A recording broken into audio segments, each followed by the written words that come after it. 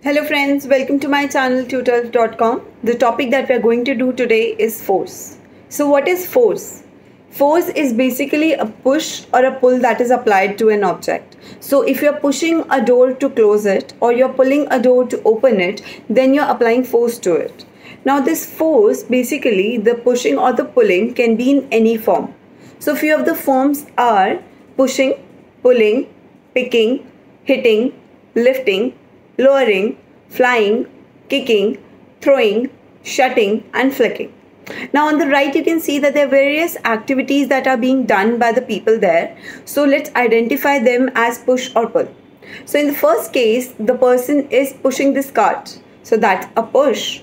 In the second case, the woman is pushing the baby to move him forward. So this is a push. In the third case, the bot is pulling the cart to move it forward. So that's a pull. In the fourth case, this person is pulling another person so that they move forward. So this is a pull. In the next case, the person is pushing the cargo inside the van. So this is a push. In the next case, the person is pulling the weight so that the heavier weight can be lifted up. So it's a pull. In the next case, this person is pushing the lawn mower so that the lawn can be mowed. So this is a case of a push. In the next case, the person is pulling this trunk using the iron belt from the ground. So this is a pull. In the last case, the girl is pulling the dress. So this is a case of a pull. Let's just summarize what we have just done. So the first case is that of push, second push, third pull, fourth pull, fifth push, sixth pull, seventh push, eighth pull, ninth pull. Now let's understand what this force actually is. So force is basically the effort that is needed to push or pull an object. So here the key term is the effort and the push and the pull. So the effort that is required by you to push or pull an object is the force. Now this force is a vector quantity. What do you mean by vector quantity? I've already told you about vector and scalar quantity. If it's not clear to you, you can just log on to my motion chapter scalar and vector quantity and you will be able to identify various quantities. Now scalar vector quantities are the quantities which has both magnitude as well as direction. Now what is this magnitude and the direction? So in this case, the bot is pulling the cart. So the direction of the force that is being applied by the bot is towards left.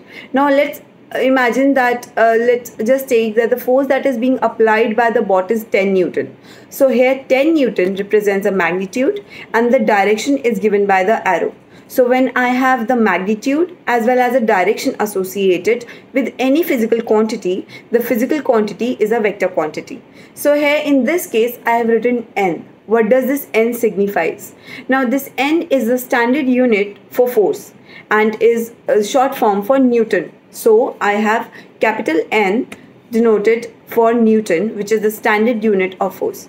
Now 2 points that we have done so far for force is it is a vector quantity and the standard unit is Newton, which is capital N. The last is that it exists due to the interaction between two or more objects.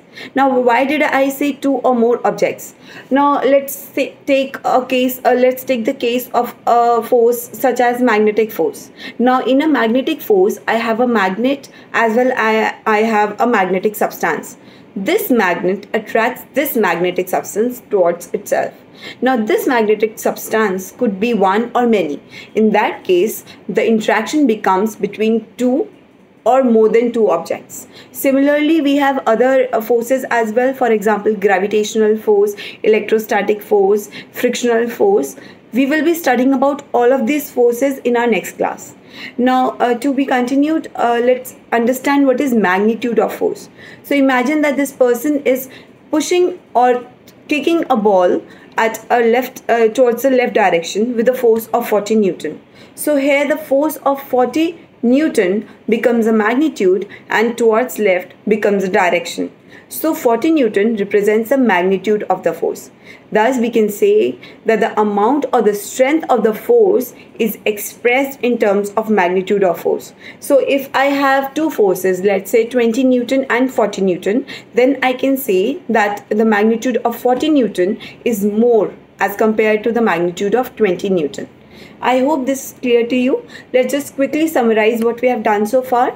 So force is a push or a pull that is applied to an object. Force is also the effort that is needed to push or pull an object. It is a vector quantity, which means that it has both direction as well as magnitude.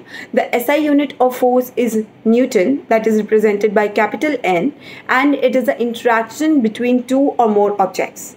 I hope this topic is clear to you. Please do not forget to subscribe and like this video, and do not miss any science and maths video that we are uploading. Visit our website www.tutel.com for more educational videos or to try online tests related to the topic and to get the best study quality material and much more. Please do visit our site. Wait for the next video. Till then, stay safe, stay healthy. Bye. Take care.